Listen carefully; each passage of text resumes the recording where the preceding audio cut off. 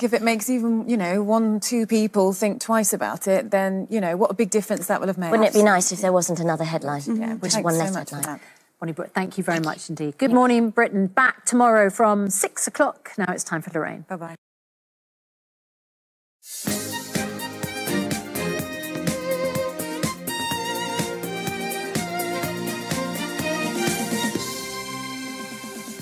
Hello there, good morning to you. Coming up on the show this morning, she announced her pregnancy on social media last week. Christine Lampard's here in a few minutes, telling me why she didn't even believe her own baby news at first. And then...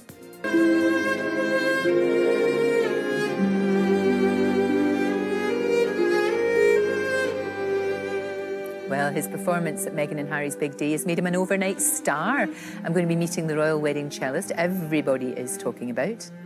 I've learnt one thing with David, which is a mistake. I always say to him, calm it down this year. I literally can't deal with this. And it's like a red rag to a bull. In the cafe. Simon Cowell told Dan earlier this year what he thought of fellow judge David Walliams. Well, payback time. David's here to tell all on Simon.